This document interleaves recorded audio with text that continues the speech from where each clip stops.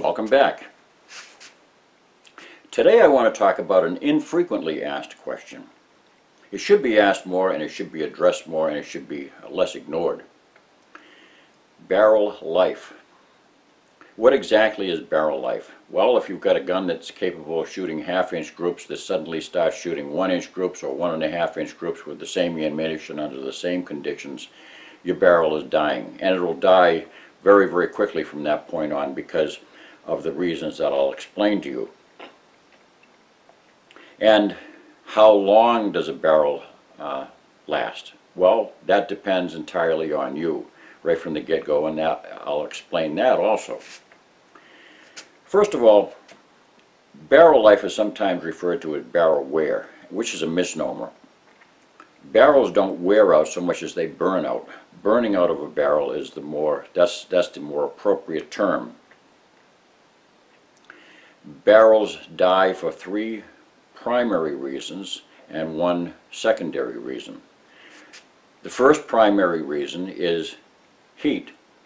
The second primary reason is erosion, and the third is, in a distant third, is friction.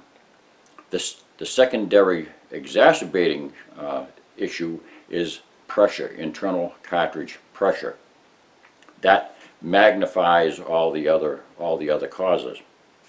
Now, first of all, what heat does is, very simply, it breaks the steel down. It softens it by superheating it, just as a blacksmith will, superheat his iron, and then he's able to forge it over an anvil. The superheating of the steel right directly in front of the chamber, that's where it becomes hot, is right directly in front of that chamber. The region we call the throat of the chamber, where the lead of the rifling, where the tapered ramps of the rifling start. That's the most intensely heated area.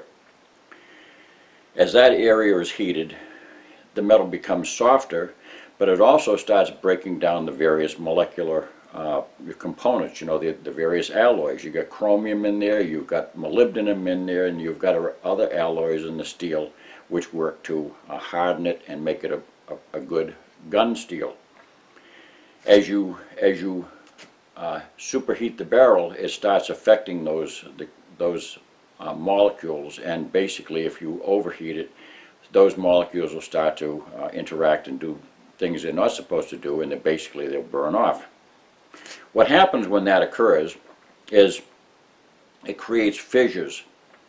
The fissures occur earliest in the most susceptible, the most vulnerable spot, which is those peaks of the rifling, where the rifling stands high of the base of the barrel. And they're subject to being heated up, and they can't. The surrounding metal really doesn't act well as a heat sink, because as the ambient temperature is around them, it's superheated on 3 sides, and that rifling will eventually start to create fissures in it, just like old mortared bricks, and then they start flecking off, and that occurs through the erosion process. The erosion process is where all the particles of burning powder are smacking into it at super high velocity and in intense heat, and at the same time it's like a sandblasting machine. So everything is working against that poor rifling that's just sitting up there, waiting to get clobbered. So the heat and the erosion are the 2 primary issues. The third, friction, was found by Lyman many years ago, and they wrote about it, that it's almost an insignificant issue, because by the time friction has anything to do with wearing out the length of the barrel tube in front of the rifling, the throat is already gone anyway, so it really doesn't make any difference. Your barrel is already long gone, and that's the finding with military machine gun barrels. When I was in Vietnam, we'd take load up our M151A1 Jeep, in the morning, and I'd mount a M60 machine gun on the hood with its bipod and everything. We'd go afield, but we always had a second barrel with us that we could change out if we get into a situation. And that's simply because we could cause that barrel in no time at all. We could fry that barrel and need to replace it. So That's what happens when you have a rifle barrel which is allowed to become superheated. Selection, how long a barrel lives totally dependent upon you. When you decide to pick out a cartridge before you even buy the gun, examine for yourself what it is that you're realistically going to need and weigh that against the life of your expected life of the barrel. Very simply put, a .22 Hornet is going to last a lot longer than a .222 Remington, which will last a lot longer than a .22 250. That's just the way it works, because each one has progressively more powder going down the same barrel diameter behind the same bullet diameter, and that's subjecting it to increasingly more heat and subjecting it to increasingly more powder being blasted against that lead, against the throat. So select your cartridges wisely, and don't just pick them out because they're the fastest on the block. Velocity comes at a price. That's the thing you always have to keep in mind. Velocity comes at a price. The price is the loss of your barrel. How long the barrel lasts is entirely dependent upon all the factors that attain to that heating process. So the selection of the cartridge that you determine right from the very beginning, then the manner that you use it. It doesn't take a rocket scientist to figure out that if a barrel has a projected life of 2,000 rounds, that every time you fire it, you're taking one of those rounds away. The same as we all are assigned so many days of our life, and every day that we live is one day closer to the end. That's just the simple way it works. So every time you fire your gun, that's one less that you'll get to fire in the end. And how you fire the gun is entirely dependent upon your courtesy toward it. A gun barrel which is allowed to cool off as much as possible between shots will last a lot longer than a barrel which is abused by repeatedly firing it, reloading it, and repeatedly firing, which is what I've seen very frequently. Not infrequently, including just the other day, I've seen people bring, an ammo can like this to the range and unleash hell with it, and with their .223, and they'll fire one barrage of 30-round magazines after another, after another, after another, and I can see the steel, the air around the steel is all mirage.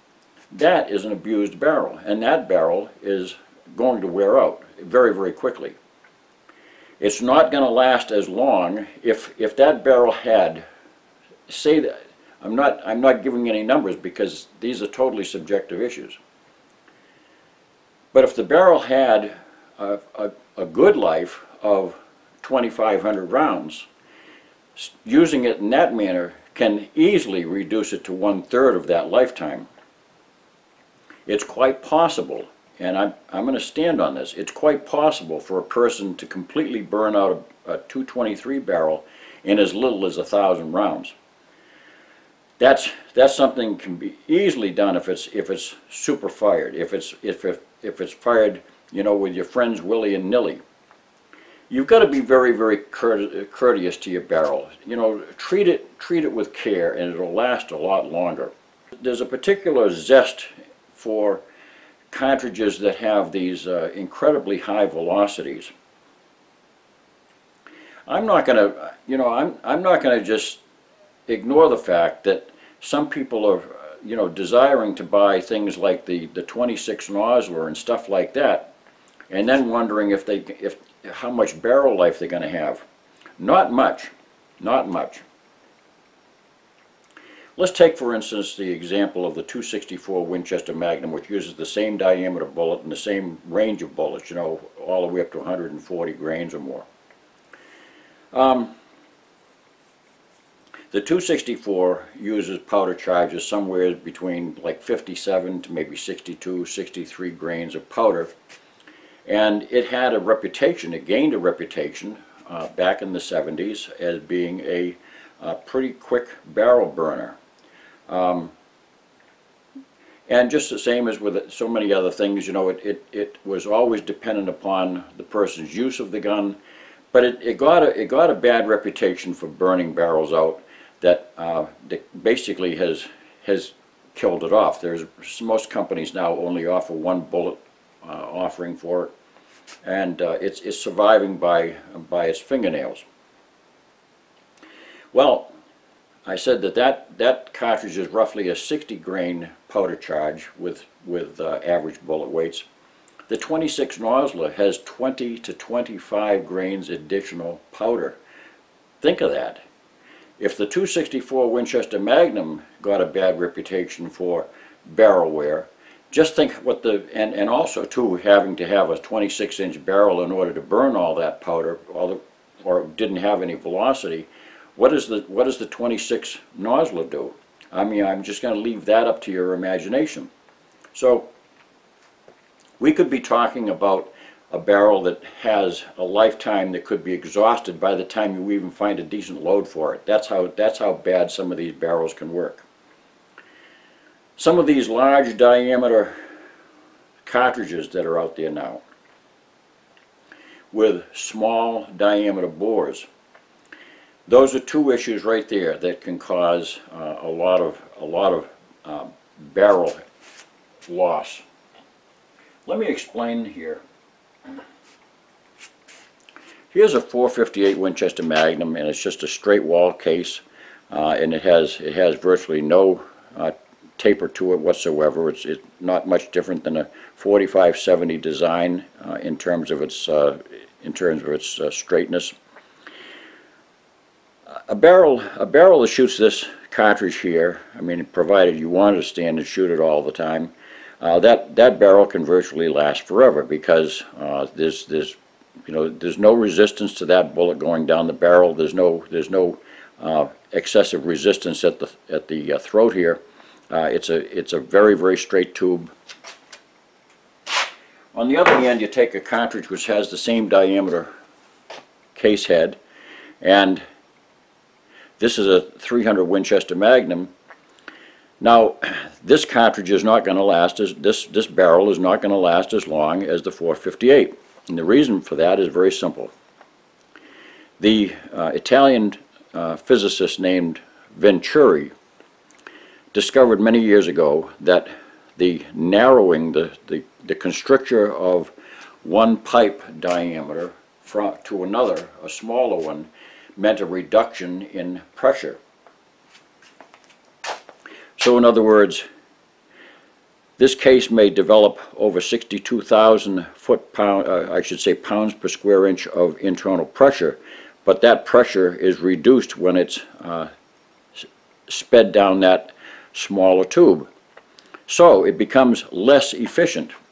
The pressure that's built up in that case has to be built up and up and up in order to maintain any viable pressure in the barrel to establish the velocity that's necessary. And there's kind of a conundrum there, because what happens is that the cartridge itself becomes less efficient, and this can be seen in so many cases. If you take recently I did a video where I talked about the 30-30 and the 32 Winchester Special. They both have identical cases, except that one is a 32, or I should say 8mm, basically speaking it's an 8mm bore, and the other one is a 30 caliber bore, 308 diameter bullet. Well, the 32 is capable of over 100 feet per second greater velocity because it can utilize more powder more efficiently, and it has less of that Venturi effect. So more of the pressure is being used down the bore in order to expel that bullet. So, and in the same way, you can take, see if I have a good example here. This is the 7mm Mauser case has been used just as the 3006 case has been used as a model for a beginning for so many other different cartridges. So has the 7mm by 57 Mauser case. So let's take an example if I can get my glasses on here. We'll take 100 grain, we'll compare bullets of the same weight. In the 7x57 Mauser, we've got a 100 grain jacketed bullet. This is in Lee's manual. He lists the data which is provided to him by the various powder manufacturers. That's where he gets his data from. So this is all laboratory data that's derived from the powder manufacturers. A 100 grain bullet we have here can be sped out of the 7x57 Mauser with a very low pressure of 51,443 pounds per square inch at a velocity of 3299, with 1 foot shy of 3,300 feet per second. That's a pretty fast bullet. Not a very good bullet in terms of sectional density or ballistic coefficient, but we're getting out at 3,300 feet per second with less than 52,000 pounds per square inch. Let's go to the 6mm Remington, which is a 7x57 case, neck down to 6mm. It's only 1 millimeter smaller than the 7. In that case, we have a 100 grain bullet, same weight bullet, being driven at 62,500 pounds per square inch.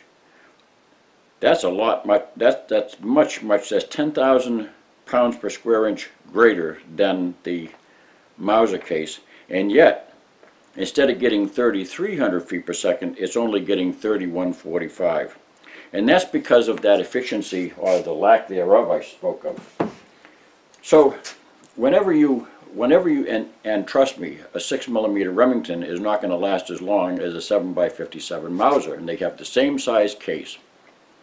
All things being equal, fired the equal number of times or fired at the same rate, the 7x57 Mauser, which was designed as a military case, designed to be fired in sustained combat conditions, will last longer than a high velocity, super high velocity varmint round or super high velocity hunting round, which is taking it to the next level or several levels up. So think about what you really need. I'll give you an example. I live here in New England where, my varmint hunting is largely restricted to patches, which, 150 to 200 yards is about the norm. Once in a while, I might possibly run into a pasture that's got, 250, 300 yards before it gets to the other corner. But I can do very, very well with a 222 Remington without any trouble whatsoever. Most of my shots could be with a 22 Hornet, and I'd still be able to get just as many crows or woodchucks. There isn't really any need for me to even have this 22-250 here. I own this 22-250 because I simply enjoy shooting a 22-250, and it's very versatile, and I have it for when I want to go out prairie dog shooting sometime and take it easy on the prairie dog towns. Racking the bolt and getting excited shooting one pup after another is not going to spell a long barrel life. They're not going away. They're not going to pack up and move out of town. Just take your time, have fun, but let your barrel cool between shots, and don't just sit there with a soup can full of ammo and just keep on devouring one shot after another as your barrel starts heating up and you can start feeling it come through the wood in the stock. So that's key. Select intelligently. Know what it is that you're buying from the very beginning, and you're going to save a lot of money. The raw materials that are involved in a smaller cartridge all around are far more economical. The more powder that you burn, the fewer shots you get. You get 250 shots out of a pound of powder with a 223. You get twice as many shots out of that same pound of powder with a 22 Hornet, and that's just the way it goes. If you are selecting a big game cartridge, understand the same rules apply. The person who's hunting east of the Mississippi is not going to have too many opportunities for long distance shots. And sure, your shots might be 350 yards, but that's not long and distant. That's within the capability of virtually all standard cartridges that have long barrel life expectancy. So you don't have to go crazy, and you don't have to buy, and you don't have to think of, buying super huge cases. Whenever I hear people tell me that the .300 Winchester Magnum is the minimum for deer hunting, I really have to laugh. That is absolutely absurdity. I've been hunting all my life and I've been shooting all my life. I can guarantee you that that .300 Winchester Magnum is a ridiculous cartridge for anything that's less than an elk. It's absolutely outrageously stupid. There's no reason to have a .30 caliber bullet flying along at 3,000 feet per second to shoot a deer. You simply don't need to have that. And you don't need to burn that kind of powder up. That thing chews up a pound of powder like it's going out of style. I love the gun. It's a great elk gun, but I'm certainly not going to take it out deer hunting, and it's absolutely unnecessary for any deer. So, don't listen to all the baloney that you hear out there that's being professed by these wizards on the internet, who you have no idea who they are. They have on the side here, they have their master sergeant or something like that, or they're an admiral, and they list all the guns that they own, and it could be a 17-year-old kid that's never even owned a gun. You have no idea who's out there. These people are all just simply, faces on the internet. They have no identity whatsoever. So don't listen to them. You can listen to me because I'm here, and I've got the guns, I've got the experience, and I can talk about this stuff, and I'm fluent in the subjects. So you can trust a person who can talk in that way. There are others out there too that are able to expand on these various things. But be careful of a person's credentials. So barrel wear is a very significant thing. You can greatly reduce a barrel's life and fractionalize it. You can take a barrel which has an expected life of 2,000 or 3,000 rounds, and you can reduce it to less than 1,000 rounds if you abuse it. So that's all I have to say on that subject. Thanks for watching. Don't forget to subscribe. Tell all your friends about us. And by the way, Benny's doing just great. God bless.